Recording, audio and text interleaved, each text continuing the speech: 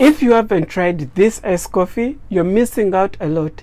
This iced coffee is smooth, refreshing and tasty. This is a perfect choice of iced coffee for someone who wants an easy to make iced coffee at home. It doesn't contain milk or any additional sugars. This is a combination of espresso with tonic water. This has been one of my favorite coffee drinks for 2 years now. When I first tried it, it was such an amazing coffee drink that I keep on making each and every time. This is why I would like to share it with you so that I can show you the simple steps that you can follow to make a great espresso tonic. The first step is making a good shot of espresso.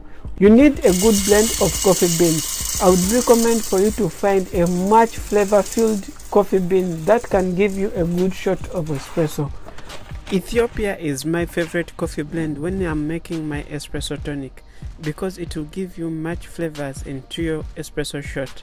It's the same one I'm using to make this double shot of espresso. Our next step is finding the tonic water that we're going to use.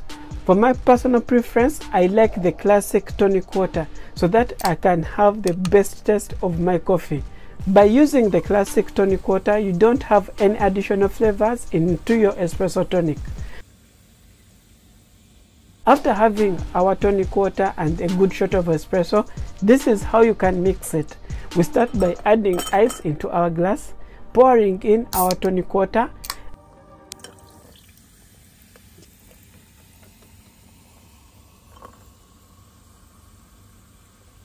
as you can see the fizziness of the tonic water. Then we're going to be combining it with a shot of espresso. We pour our espresso on top of the tonic water.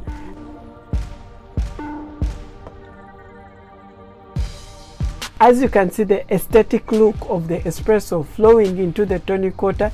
This is one of my amazing things that I love seeing with the espresso tonic. You need to evenly mix these two combinations together so that you can have the perfect taste.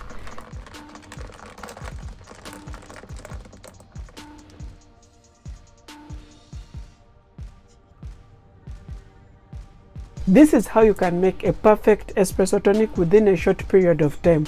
But if you're someone who wants your iced coffee with milk, I've made this video. It's a full guide showing you the 5 most common iced coffees that you can find in every coffee shop. By understanding what are the flavors and how the iced coffees are being made, this will give you the best experience of your iced coffees. I would recommend for you to watch this video next because I've made this video purposely for you.